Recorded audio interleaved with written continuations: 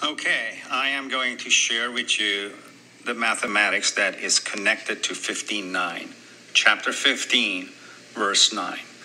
In the name of God, the all gracious, the all merciful. Chapter 15, verse 9 states, "We have indeed revealed this reminder, and we will surely be its guardians." Well, we are understanding what this verse is saying. Let's see what the numbers are telling us. As we can see, 15 and 9, chapter 15, verse 9. We are going to concatenate these two numbers together and we get 159. And 159 prime is 937.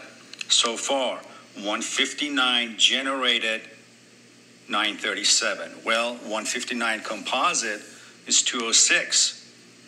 So far, 159 generated two sets of numbers, 937 and 206.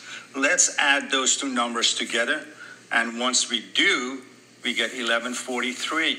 And 1143 is equal to 9 times 127, and as we know, that statement is telling us that chapter 9 has 127 verses and not 129.